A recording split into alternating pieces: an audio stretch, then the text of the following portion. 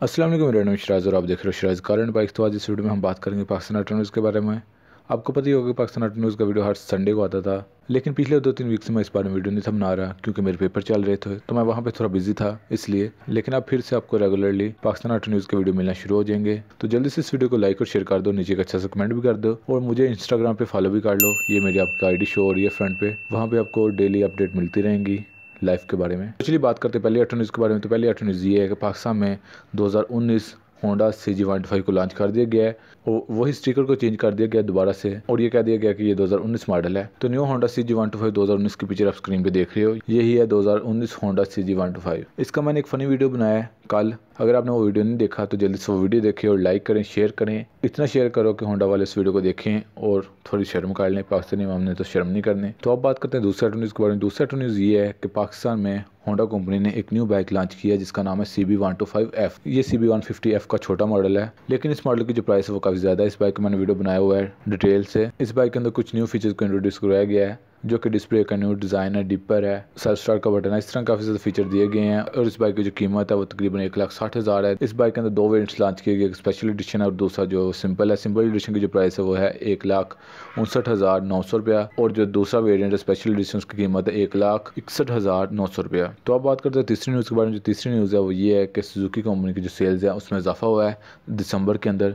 ये sales figure आप देख रहे हो ये नवंबर की हैं और अभी आप जो देखेंगे वो दिसंबर की होंगी। आप देख सकते हैं स्क्रीनशॉट में सुजुकी की जो हर गाड़ी है उसके जो सेल्स है उसके अंदर इजाफा हुआ है। जो होंडा और टोयोटा की गाड़ियाँ हैं उनके अंदर कमी आई है सेल्स में, क्योंकि गाड़ियों की जो कीमत काफ़ी ज़्यादा हो रही है, तो लोगों ने सोचा कि हम छोटी गाड़ी ले लेते हैं, तो शायद इसीलिए सुजुकी गाड़ियों की सेल में इजाफा हुआ है। तो आप बात करते हैं चौथी न्यूज़ के बारे में। जो चौथी न्यूज़ है वो भी सुजुकी के बारे में। सुजुकी कंपनी ने अपनी जो गाड़ियों की कीमत है उसमें इजाफा कर दिया है 2019 के स्टार्टिंग में ही। ये कोई अच्छी न्यूज़ तो नहीं है, लेकिन क्या कर सकते हैं, डॉलर की जो कीमत है मतलब जो वैल्यू है वो इजाफा ही हो रहा है, उसके अंदर कमी तो आ नहीं रही। तो कंपनियों ने अपनी गाड़ियों की प्राइस में इजाफा करना, काम तो करना नहीं है। तो अब बात करते हैं पांचवी न्यूज़ के बारे में। जो पांचवी न्यूज़ है वो होंडा कंपनी के बारे में है। होंडा कंपनी की गाड़ी हाइब्रिड है जिसका नाम है होंडाई आयोनिक। इस गाड़ी को पाकिस्तान में लाहौर में काफ़ी जगह पर देखा गया है, चलते हुए टेस्ट करते हुए देखा गया है। तो हो सकता है कि होंडाई कंपनी इस गाड़ी को पाकिस्तान में लॉन्च करे। जब वो अपनी गाड़ियों को पाकिस्तान में लॉन्च करने के बारे में सोचेगी तो ये गाड़ी सबसे पहले पाकिस्तान में लॉन्च हो जाए। मेरे ख्याल से होंडाई कंपनी को इस गाड़ी को पाकिस्तान में ज़रूर लॉन्च करना चाहिए, क्योंकि पाकिस्तान में हाइब्रिड गाड़ियों का ज़्यादातर ट्रेंड रहा नहीं है, लेकिन मेरे ख्याल से ये ट्रेंड भी होना चाहिए।